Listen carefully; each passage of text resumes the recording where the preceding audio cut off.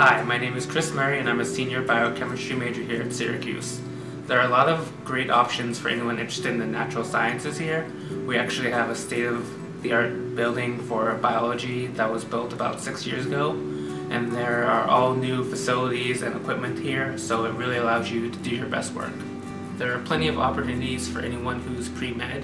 The College of Arts and Sciences has a pre-med advisory center where they provide a lot of help with course selection and making yourself as competitive as possible for your applications. They're also very helpful in providing opportunities to volunteer at hospitals. There are 2 hospitals within walking distance of campus, SUNY Upstate and Krause Hospital, where a lot of students volunteer. There are plenty of opportunities to do research at Syracuse. There are 40 faculty members in the biology and chemistry department with which you can do research. And there are also faculty members in departments like the mathematics and physics departments that you can do research with as well. And there are also opportunities at SUNY Upstate Medical University if you're interested in medical research.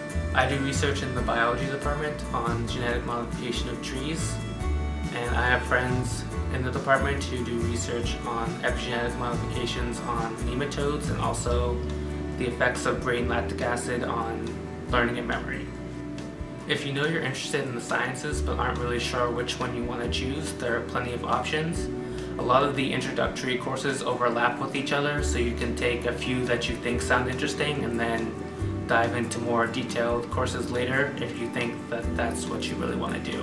When I came to Syracuse, I knew that I wanted to do something in the sciences, but I wasn't exactly sure which.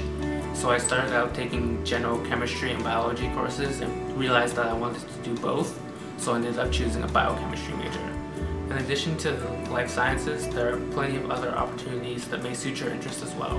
There are 2 undergraduate mathematics degrees as well as degrees in geology, psychology, and cognitive sciences and disorders. There are plenty of options and lots of time for you to make up your mind as well.